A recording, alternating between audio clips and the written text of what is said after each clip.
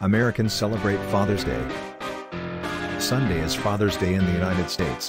The holiday is observed every year on the third Sunday of June. The day is an occasion for families to celebrate fathers. Many families shower them with gifts, while restaurants are full of families taking fathers out for a meal.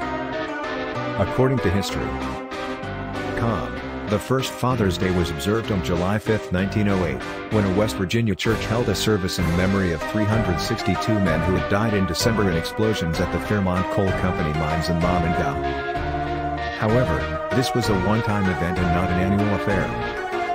The following year, history reports, Sonora Smart Dodd, a woman who lived in Spokane, Washington, and who was one of 6 children raised by her father, a widower, began canvassing her community for support for the annual observance of Father's Day.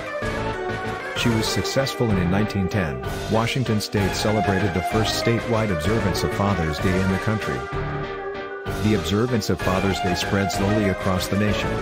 But now, history says, Americans spend more than $1 billion each year on Father's Day gifts.